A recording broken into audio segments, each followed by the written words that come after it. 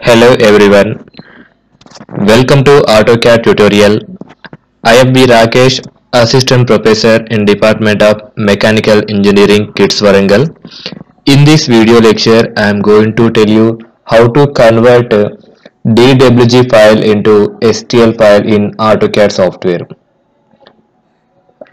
Uh, Coming to this topic, after completion of 3D model, you can go to the application menu. Here you can choose export. When you are choosing export, it's showing different formats. In that you can choose other formats.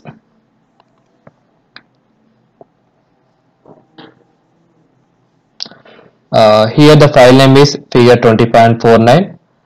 Files of type, just you can click this arrow mark. You can see the different formats. In that you can choose STL.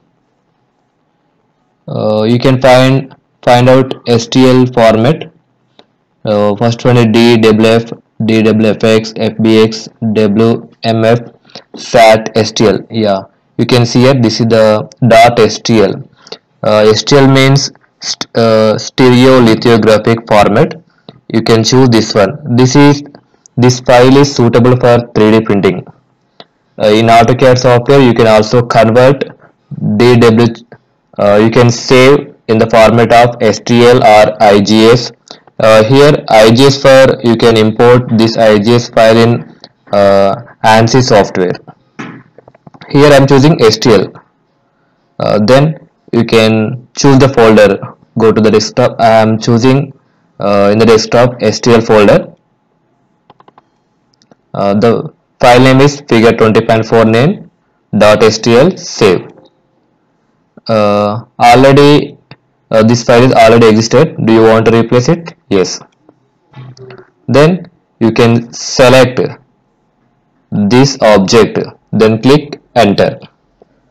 You can see here the selected solids are watertight meshes. That means the DWG file is converted into STL file.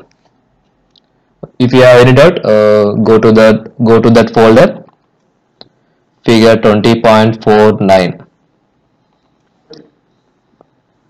Figure 20.49.stl. Just you can double click this. It directly goes to print 3D app. You can see here this is the STL file. You can save this file and you can import to 3D printer.